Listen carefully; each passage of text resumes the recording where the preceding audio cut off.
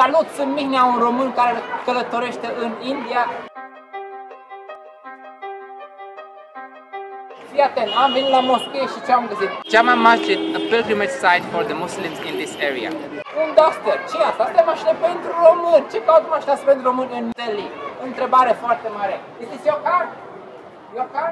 No, it's not mine. This car is from my country, Romania.